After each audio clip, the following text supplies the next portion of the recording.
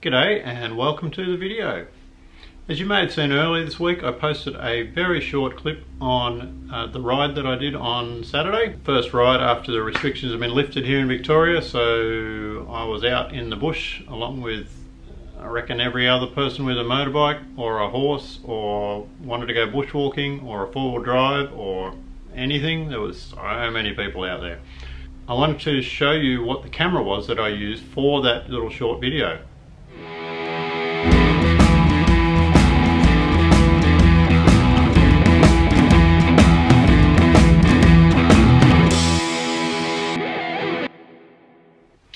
Now also, as you may have seen in a post I did on Saturday night, I think it was, I took a whole heap of video on Saturday with my normal helmet cam. A whole lot was trashed by dodgy audio. So instead of loads of commentary and all the rest of it that I was going to do, my ramblings and my thoughts on the lockdown and what it all meant and all the rest of it, I got this.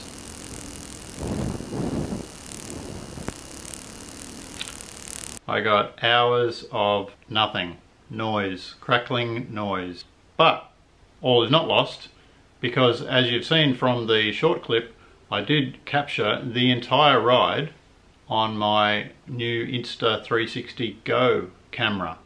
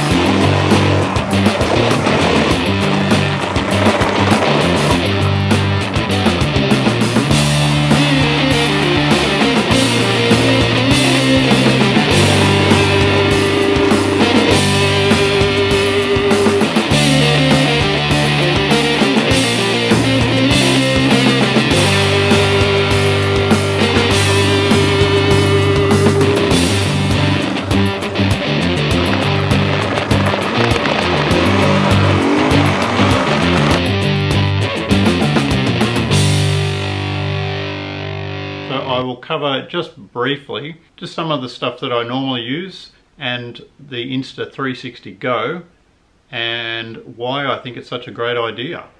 The main part of my gear is the Sony X3000 that goes on my helmet, except it's not just the one camera. It's also the lapel mic, which gave me so much grief, the remote control unit, spare battery and charging cable, the charging cradle, the mini tripod, the waterproof housing, the actual mount for the helmet, the chest mount harness and another bracket. One recent addition has been the GoPro Hero 5 Session. It's great because it's waterproof, doesn't need the housing. It needs its own charging cable, needs some sort of mounting point for it to sit in. I've got my drone and its controller and the charging cable and spare batteries for the drone. That is a lot of stuff. Now that video was captured on this little camera. It is tiny, and that's the charging case there. The unit itself lasted about 4 hours, how I had it running, and then you can pop it in this little case and it charges on the go, and it charges in about 20 minutes. You get about 2.5 charges out of that little case. The only other accessory that I needed for that ride was the one little clip. The camera just snaps inside that. This little camera, it sat there. It sat on my chest strap of my harness the whole day. So there's plenty of tutorials on the web about what the features are of this camera and how it works, the different modes that it can record in. The way that I think it's really valuable, and the way that I captured all of that footage from the day and pretty much saved the day for me. So I use what's called interval capture or interval video on it. You set the clip duration, you set the spacing of the clips and how long you want it to record for. So before I left for the ride, I set it for 15 seconds every 5 minutes, and I set it to record for 4 hours in total. So it does exactly that.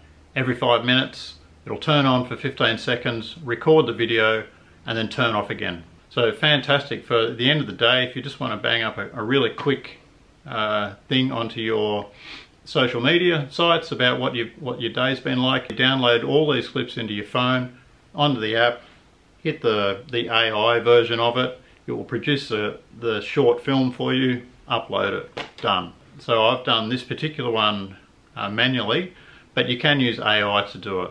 I mean, it's not going to replace all of the stuff that I showed you over there. It's not going to replace the helmet cam. You can't really do commentary. It captures voice. So we're listening to the audio that's been captured on this device. So it captures audio, but obviously when you're going along, the wind noise, not so good, but it does do it. As a tool, I think it's fantastic because you set and forget. You set it at the start of the day, you charge it up at lunchtime, you put it on again for another 4 hours, and you've captured your whole day. The problem obviously with the GoPros or the Sony, you have to remember to turn it on. It's good in that you can capture exactly what you want, but you have to remember to do it. So you run the risk of recording hours and hours of footage, and you've got, you know, gigabytes of stuff that you got to wade through at the end of the day to try and find something good. Or with this, somewhere in the day it will have captured something that's of use for you. So that's the little unit that I've used, the Insta360 GO. I think it's a fantastic little tool. It will certainly complement everything else that I've got. Thanks for watching. I hope you've got something out of this.